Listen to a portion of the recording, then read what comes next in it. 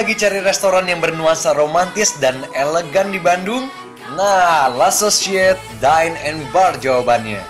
Karena restoran ini memiliki atmosfer yang hangat yang dibalut dengan kemewahan dari desain interiornya. Halo foodie, sekarang kita masih di Bandung, tepatnya di L'Associate. Wah, pastinya pas banget nih buat menghabiskan malam bersama orang tersayang di sini. Wah, dan pastinya sekarang saya juga akan mencoba menu-menu spesial dari L'Associate. Wah, bentar dulu, foodie.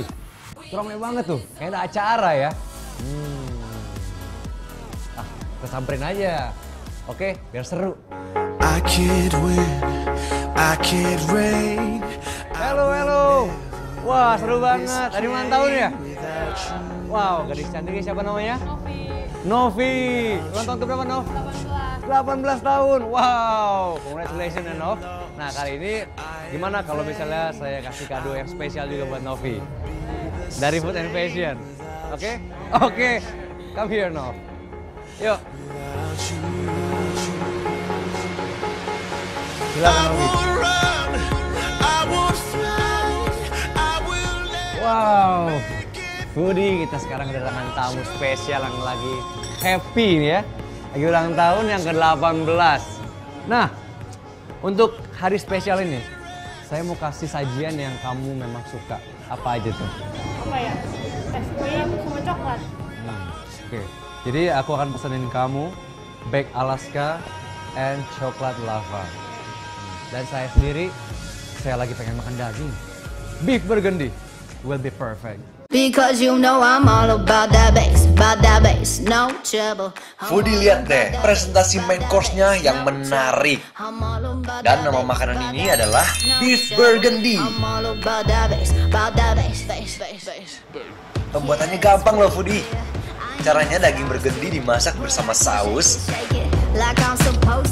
Lalu masukkan kentang, wortel, kacang polong, dan jamur kancing. Untuk platingnya, letakkan beef burgundy, tambahkan garnish, rosemary, dan terakhir tomato cherry.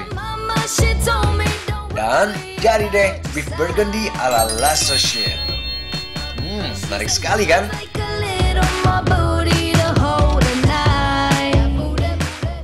Dan sekarang kita langsung cicipin aja beef burgundy-nya. Kita akan cobain. Rasanya tidak usah diragukan lagi, Foodie. Lezat banget. Bumbunya meresap dan dagingnya empuk. Jadi saya nggak perlu susah-susah mengunyahnya. Dan ini herb and spices-nya benar-benar meresap ke dalam daging. Dan tadi kan Foodie udah lihat dagingnya benar-benar bisa rontok lembut-lembutnya. Nice sekali. Sini ada mushroom portobello, kentang. Nah, juga wortelnya sini. Pastinya lezat.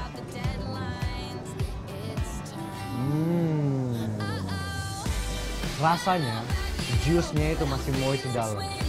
Dan juga dari kaldunya nggak ada yang terbuang. Semuanya gabung jadi satu, menjadi satu kesatuan yang benar-benar dense atau kental ya. Jadi benar-benar rasa sapinya itu wow, meledak di mulut. So good. Oh, ternyata dessert kesukaannya adalah Baked Alaska. Cara platingnya juga unik, Foodie. Yuk kita lihat. Siapkan mereng atau campuran putih telur dan gula yang diaduk hingga mengembang, yang di dalamnya sudah terdapat ice cream coklat vanilla yang berbentuk bulat. Setelah itu, letakkan liqueur orange, strawberry sauce, buah strawberry, dan daun mint. Nah, sekarang waktunya dibakar, Foodie. Wow, apinya menari-nari di atas mereng. Seru banget ya.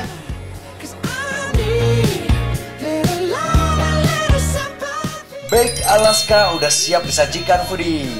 Dessert unik dan menarik ini saya berikan spesial buat yang sedang ulang tahun.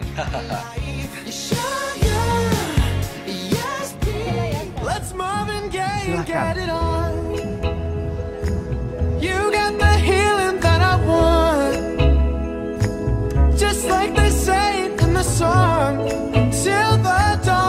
Marvin Gaye and get it on. My heart is playing tricks on me. Dessert yang saya pesan adalah coklat lava. I can't break through. Oke, Novi silakan dinikmati sajian spesial dari Food and Fashion buat kamu. Slowing now, but it's burning. Wah, langsung meleleh loh coklatnya. Sesuai namanya, coklat lava. Saat dipotong, coklatnya langsung meleleh seperti lava, Budi. That I feel some. I like it. Nah, kalau dessert kamu gimana tadi? Dessert aku enak, ini unik banget. Jadi kayak ada kuenya terus ada es krimnya gitu. Nah, itu dia surprise ya. Tadi kan ngomong kan suka coklat sama es krim ya kan? Coklatnya nggak salah-salah, di luarnya coklat, di dalamnya coklat.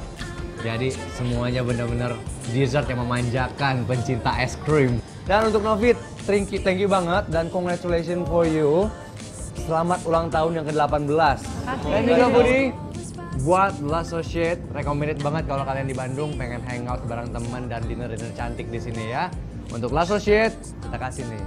Muah, big And we love. dance all night to the best song ever. We knew every line. Now I can't remember how it goes, but Fashionista punya kaos yang nggak kepake? Tenang, jangan dibuang. Kita bisa menyulap baju tersebut berubah menjadi tas. Dan mix and match tas dengan gaya yang keren abis. Don't go anywhere, sesaat lagi di Food and Fashion. her name was Georgia Rose. And her daddy was